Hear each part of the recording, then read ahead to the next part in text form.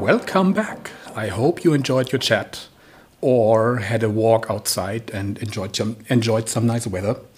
Let's continue with our program. So, I know it's kind of ridiculous, but let's have a quick show of hands. Who has used interleave in their production code within the past 5 years? Tricky question, huh? Without looking. While researching this talk and this speaker that we're going to see next, I found that she had an insight that she found in a real use case to use interleave just this April. And I went back to my production code and I had to go back as far as 8 years to find the one single use of interleave that I had. Interesting insight. Thank you, Jordan. Jordan has a reagent repository out there on GitHub, which is built using a makefile. Can you believe that? I love that. And she's currently working on establishing a YouTube channel for Clojure and programming in general. So please, once again, wiggle the avatar in Gather.town for Jordan Miller. And get push. Time to relax. Ring, ring. What's that? Hello? Prod who? Prod's down? Oh no. Oh, I can fix this. I'm just repping on in. Def and test. Object G3725. I know. I'll just print it. Oh no. The console will know what to do with this. Oh no. Python debugger? Oh no. Oh god. Oh no, if only I had known. If only I had known. If only I had read Sussman. Howdy folks. I'm Jordan, aka Lambda, and I'm here to help protect you from the situation you just saw. I'm going to do so using some powerful techniques adapted from Software Designed for Flexibility, a book recently released from the MIT Press that I've been fondly calling the SICP Ghoul. First, we're going to implement one of Sussman's techniques called generic procedures in Clojurescript. Then I'm going to combine this generic procedure with Clojure's built-in implementation of this abstraction, multi-methods. Finally, I'm going to share some spicy thoughts, advocating for the use of an adapted, data-driven design principle when working in reactive applications. I want to kill the horrible practice of passing in functions as props into components. We'll start with a few disclaimers. I've selected just one of many techniques to demonstrate here today. I feel it's one of the more accessible ones. It's in chapter 3, and it was even covered in former work of Sussman from MIT in SICP. So our intended audience here today is intermediate Clojurescript developers. So if you're already a pro, some of this might be review for you. And if you've never touched Clojurescript, some of this may not make sense. But luckily, these strategies are semantically extensible. You don't always have a choice in the languages you're working in. It'd be super great if you always had a compiler checking your types for you or a step-through debugger. But luckily, these techniques are applicable to any language that supports functional abstractions. Even Python. In fact, when I do write Python, I write a weird functional version that kind of looks a lot like this. The Python kids think I'm kind of weird, but I just tell them, try Clojure. All right. Remember this? This is what can happen when you pass a function into a component. And it's really easy and tempting to do, especially if you're new to these concepts. We pass functions into map, we pass functions into filter. Why not pass functions into components? And if you come from a React background, passing functions in as props is even considered best practice. We got into this situation because trying to do exactly that. The reason I feel as though these methods are less preferred in a ClojureScript application compared to a React app is because why would we throw away our biggest advantage? Which, in my personal opinion, is observability of the data via REPL-driven development. Otherwise, why not just use TypeScript or JavaScript, where you can just find the answer and copy-paste in working code from Stack Overflow, not have to deal with the tooling at all? So, how do we get the advantages of ClojureScript while maintaining the flexible dynamic abilities of higher order functions passed into components? Can we have our cake and eat it too? Allow me to introduce you to Sussman's generic procedures. A generic procedure is a function that can handle many different types of data. And you may have heard me say types. Well, how does this work in a dynamically typed language, like Clojure or Python or Ruby?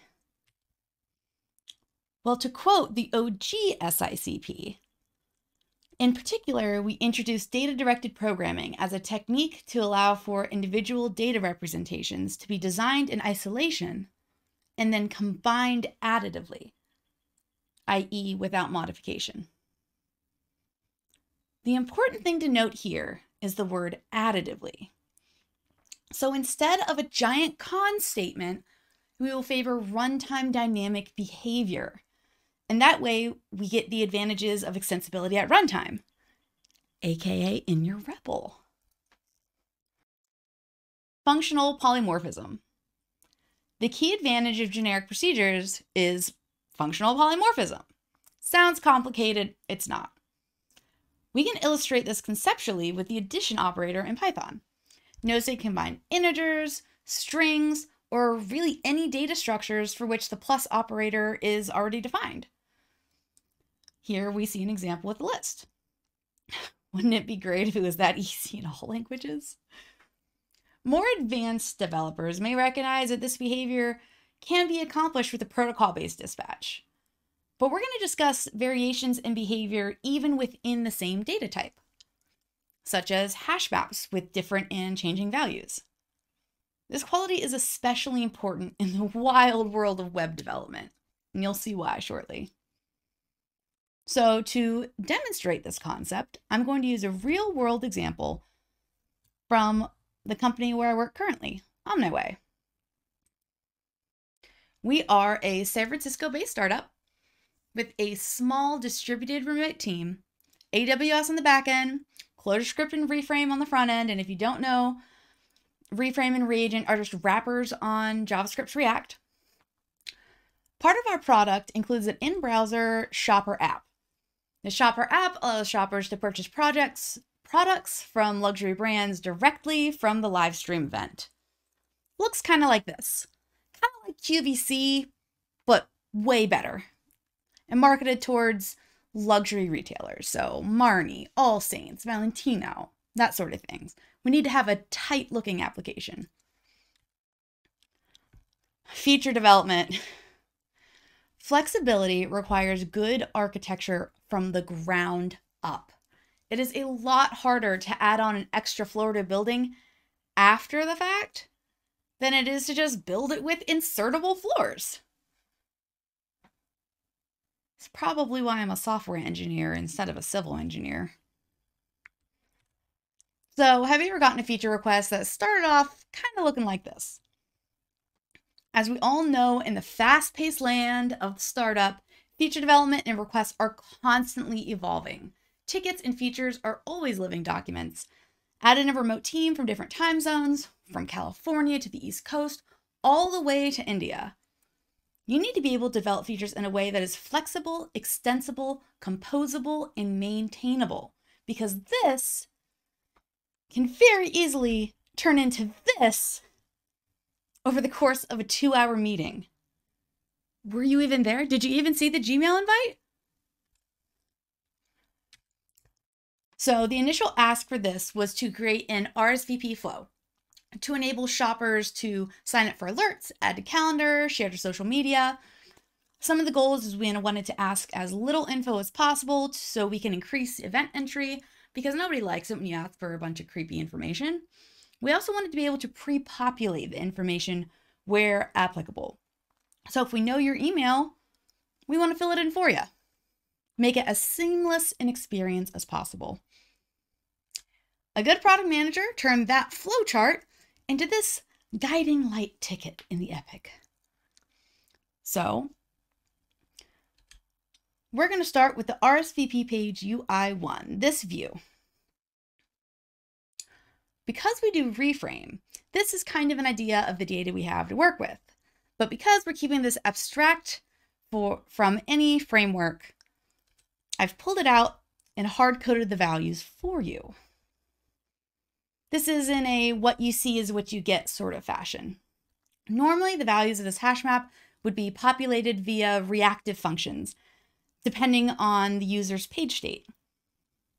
So this is a form 2 component, and when the values of this data change, this function is going to be rerun based on that change. Digging into the inner function here, in our let, we have the generic function implementation I'm about to build up and share shortly. This generic procedure looks at the data and simply returns a keyword. Then in the body, we'll use that keyword to render the current view using a multi-method. Some viewers may be wondering why we need generic components at all when we already have Clojure multi-methods. Well, because dealing with a situation like this, you'd just be shifting the burden of the conditional logic to the dispatch function of the multi-method. You then become a victim of your own complexity. I hear we're going to hear more on that shortly. Hi, Bug. So we're victims of our own complexity. We've somehow made a nested conditional logic more complex by adding a useless multiple dispatch layer on top of it. But you feel pretty slick though, huh? Well, I don't care how slick it makes you feel. You've just moved the burden over. You haven't solved the problem. There's even a special word for this, cyclomatic complexity. Remember, our goal is to avoid bugs. Ugh. No big ugly con statements. Which then, every time something changed, you would have to rewrite. This quickly becomes a source of bugs and a maintainability nightmare.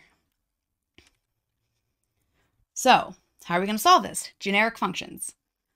These are actually initially introduced in the OG SICP, and then they're greatly expanded upon and reiterated in the SICP goal. It's almost as though we didn't get it the first time around. All right, our generic function implementation. Let's dig into this bad boy. So this little buddy, this is a simple generic procedure in Clojurescript. First, we will use an atom to keep track of the registered views, and we tuck it in a let just to avoid it being exposed globally. This is a matter of personal taste. I just don't like globally namespace states like flopping around the namespace. All right, our first function, register view. We'll take a keyword and a predicate function and simply adds it to the atom. That's it. We're only adding things to the atom. We're not taking things out. Now, map current view. This chick is the backbone of the operation here. She looks at the data and returns the first view key in the registry whose predicate is satisfied. Now, keep in mind, keywords are not the only way to implement generic procedures. But register view is deliberately designed to have a visually similar API to def method, as you'll see shortly. So remember this? That mess of possible different views?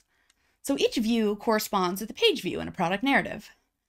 Each product narrative corresponds with the page state. Each page state could be represented with a hash map. Each hash map will be converted by map current view, that awesome chick in the last function, and return a keyword. So adding a new page view is as simple as registering a new view function with register view. Here we see an example of view register in action. Notice the visual similarity between register view and def method. Register view takes a keyword and a predicate function as an argument. Some of you may already be connecting the dots that this is a way to create a multi-method dispatch function with runtime dynamic behavior instead of a big ugly con statement. All right, so that was easy. We've implemented a generic procedure. And now we'll see how to accomplish dynamic page views by combining this with the flexible multi-method dispatch function with Clojure's built-in multi-methods. So we've taken our data, we've passed it to a generic function, and in that generic function, which is map current view, it takes the data and just spits back a keyword. Now we're going to wire up the generic procedure as the dispatch function to the component multi-method to render a page view.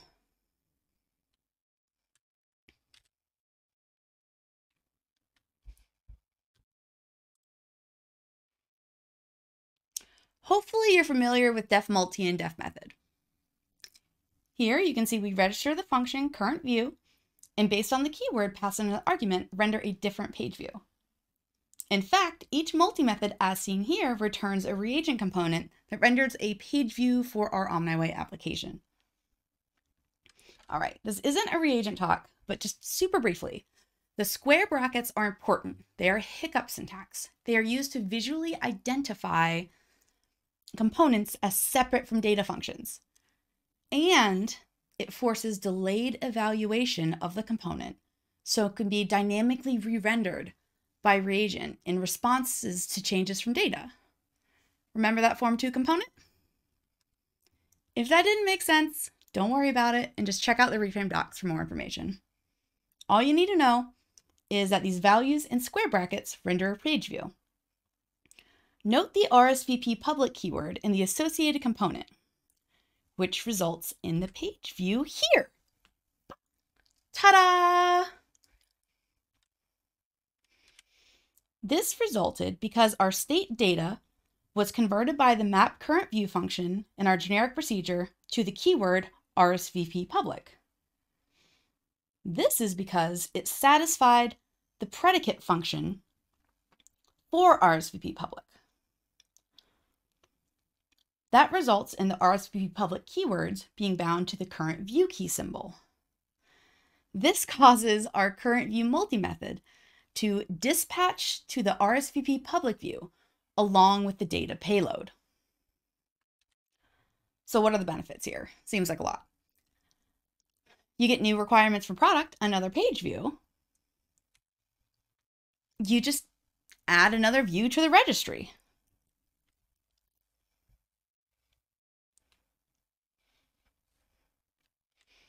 All right, maybe this sounds like a lot. And perhaps for only a couple of views, a con statement would totally suffice. I've heard this referred to as freshman dispatch, and it's very suitable for freshman problems. But for dynamic, high churn code, we need a more sophisticated approach. This is MIT, baby. It only took us 14 lines of code to implement this much, much smaller than the big ugly con statement that it would take to implement the 15 plus eventually cases required for the final product. So in Software Design for Flexibility, there is a quote. This kind of extension is dangerous, but if we are careful, we can make old programs have new abilities without losing their old abilities. Yeah, sometimes all you need is a cond. But when it's a sophisticated problem and sophisticated feature, you need to break out the bad boys at MIT. All right, back to our techniques. We've implemented a generic procedure and combined it with a multi-method to return a component. Now I'll show you how to solve the problems we encountered earlier using the techniques we just learned. we turn our attention to the original problem. Remember this? The problem was that a function was passed in as an argument to a component. Just say no. Using the techniques we've learned, it will hopefully be obvious that there is never a need to do this. It's just as easy to pass in a keyword or a hash map as it is to pass through a function. Do you want to break prod? Because that's how you break prod. Instead, we will use a data-driven approach. So what do I mean by a data-driven approach? I mean, keep your data as data. Integers, strings, booleans, even better. Keywords, lists, hash maps. Don't pass through functions. Well, wait a minute. In Clojure, functions are pure data, Jordan. Well, yeah, you're right, technically. The rules are a little bit different in Clojurescript, though. We don't have things like static code analysis, type checking, the code navigation. You can't just MX jump to source on the onClick function. There's not really a useful step-through debugger. And you saw how functions looked in the REPL, right? And you don't even want to know how JavaScript handles nil. I'll give you a hint. Super willy-nilly about it. It is the Wild West out here, y'all.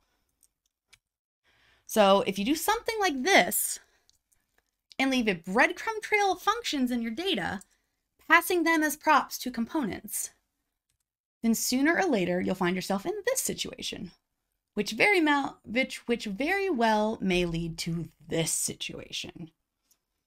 Dun, dun, dun. So how do we fix it? Leave your data as observable values. Set yourself up with a nice layer cake of abstraction to then handle the values. If you do it well enough, you may even be able to recycle this abstraction cake in other projects. Instead of passing through the function, pass through the data in what you want to do. And then set up a multi-method on the end to actually do the function. So, stateful functions passed in a component as props, no go. But data in props used by generic functions, yeah, I like it. So we've done all this today. We've implemented Sussman's generic procedures in Clojurescript. We've combined with Clojurescript's Clojure's built-in multi-methods to render a Clojurescript component based on data. And I've told you why you want to use a data-driven approach, especially while working in Clojurescript. Couple more tips. Doc strings. I once heard a quote, "Hell is other people's abstractions." Be a nice coworker. If you're going to do this, document what you're doing. Follow your thinking. This kind of just goes for all your code. Also, keep a flexible mind. It's not a one-size-fits-all solution. This is one of many techniques that you should keep in your wheelhouse and apply where necessary. Sometimes a cond is all that's needed. In those cases, just use that. All right, I look forward to talking to y'all in the Q&A, and thank you for having me, clojureD. I'd also like to thank and shout out to everybody at Omniway, Rob, Icy, Abik, Ram, our QA team, Swaba and Nisha, and the people turning all those flowcharts into tickets, Laura and Amitabh. Thank y'all. Now, if you enjoy this and you're wondering what's up with this girl with pink hair talking about Clojure, get out your phone, scan the QR code. That's all the places you can find me being funny and laughing and learning and nerdy. And there's a YouTube channel. There's a podcast. It's going to be great, y'all. You can email me, check out my website, Twitter. Let's jam. Let's talk. All right. Thank you. Bye. And here we are. Thank you. Thank you for this very entertaining talk. It was a pleasure listening to it. Also, it was such a pleasure to research you as a speaker before, because I got the pleasure to watch your other YouTube videos before. I really like that. So given that we have now a conference which is kind of unusual, and you had the chance to work on your talk before, and then maybe, I don't know, cut it later and video edit it, do you feel like you have everything in there, or is there anything you would like to add now with the yeah, no, absolutely not. It's funny. I created a lot of the content for this talk early on in the feature development as I was kind of creating the scaffolding for the feature. And it was really great scaffolding because it was very easy to plan, very easy to conceptualize. But, after I recorded it and made this content, I then worked on the feature, worked with product. And I think there ended up being 20 plus different states that needed to render. And, the implementation changed pretty significantly. And, I just have to say that I am super glad that I used a data-driven design, because when I was going through iterations with the QA team, they would test one state and say, hey, this isn't going the way it does. This isn't going, we have an error on this page state. I was able to just print the data and match the data to the predicate function, like true, true, false, false. Yeah. And it was very easy to, go through those iterations with QA. Oh, hi, peanut butter. That is my puppy. I'm sure we all know about that. These days, right? We all have puppies and cats and horses walking to something like that. That's cool. During the talk, some people were quite amazed or said that the book chart you put on one of the slides was pretty impressive. Now, honestly, did you read them all to the very end? No, all of those books. No, I wish I did. I wish I was that. I'm getting through Strange Loop right now. Yeah. And, I got halfway through Gödel, Escher, and Bach, and it was like, oh, Strange Loop. Okay, I'll just do this instead. And so, and I haven't actually read the Ayn Rand books. I just, popular culture has inducted me. And I have read SICP, and I'm not completely through the SICP goal yet. It does seem to be a lot of the same concepts. And part of why I wanted to create the content for this talk was because to motivate me to really dig in and get through it, because I find doing these things very motivating and rewarding and makes me happy. So, but yeah, feel free to meme that. That's a pretty good meme. More like the typical computer science career. Have them on your shelf, maybe, but only a very rare. It's very rare that people actually get into them all. We have questions over here in the clojureD Slack channel. Number one is from Pets, and he asked, what happens if several predicate functions return true? So that is a really good question. So the order of your register view functions does matter. So the first predicate that returns true, that's the page state that's going to render. And that is, as I said, I was going through these iterations with QA and working and trying to get this right. That is one of the, I want to say pitfalls. It's one of the things that happened is if I didn't realize that maybe one of the earlier predicate functions had looser conditions. And so it would accidentally hit that one first. And I'd be like, why is this page state coming up? Clearly this other predicate function is, this specific case. So you want to aim to make things as explicit and detailed as you possibly can. You don't want to leave very open-ended register views early in that, have them first. If you do you want to try not to have them at all, but if you do have them, you want to have them later on, kind of as a catch-all, I suppose. So, hope that answers the question. Maybe a bit similar or a bit broader in scope is from Dominic M. Would you say that passing reframe events around would be an implementation of this system that you described in your talk? I think that you would probably fall victim to, because the reason this design works is because of the observability, as I said in the talk. That's really the advantage of that. And when you're passing around, events are more observable than just raw functions. I haven't tried it. I'm sure there's a way you could do it. But the point is to really pass around observable, viewable data. So you can just see exactly, and actually that was something, the last commit I made before we got the final from QA and pushed to prod was I ended up putting a print line statement and printing the data as is of the components that we're rendering just in the view. So if anything didn't match, I was able to just see, does that match? Does that match? I was able to match it up, and you don't really get the advantage. I wouldn't think you would get the advantage of that with events. Like I said, I'm sure there's a way it can be done. I just haven't done it. Okay, so over here in the chat, I can see that people in general agree to that the bookshelf is good, but not really going through all of it. That's it in terms of questions that we find from the audience so far. Now, is that call to interleave, is that still in your production code?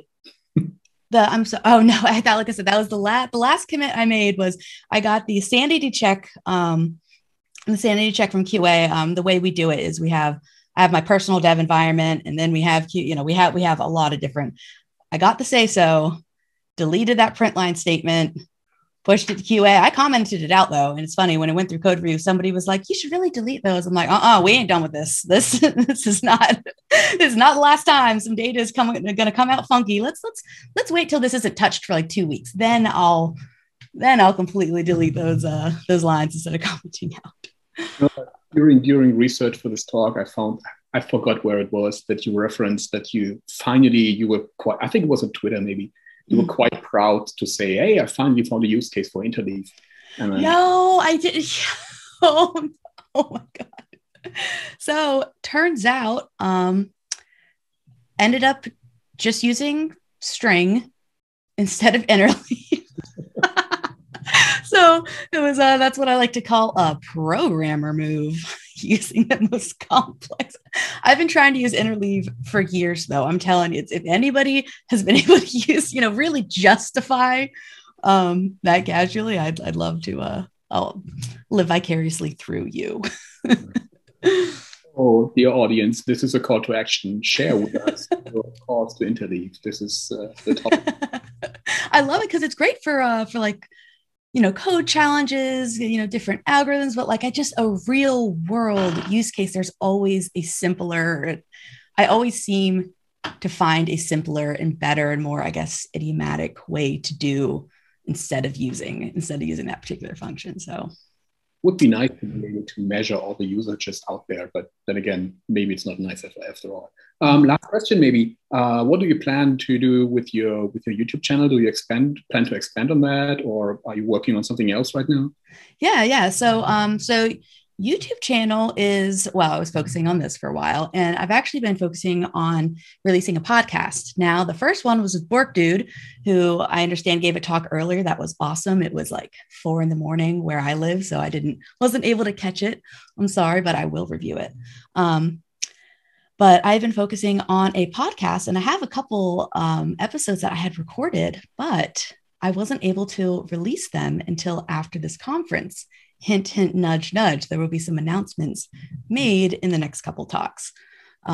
So shortly, in the next couple weeks, I will be dropping a couple more podcast episodes. And if I'm able to figure out the editing, those will also be going to my YouTube. Still ADE in life, or you move to Blender?